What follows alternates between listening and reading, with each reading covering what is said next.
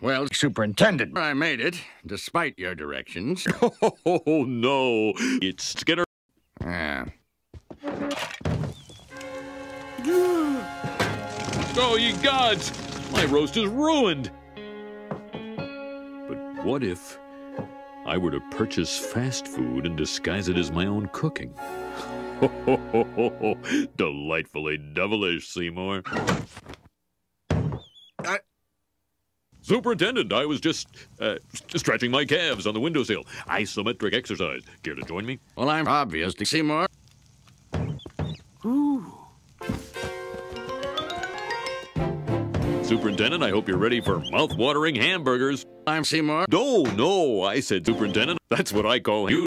You call Seymour Superintendent. No, that's what I call you. Despite the fact I'm obvious to Seymour. You know, one thing I should... Excuse me for 1 second. Of course.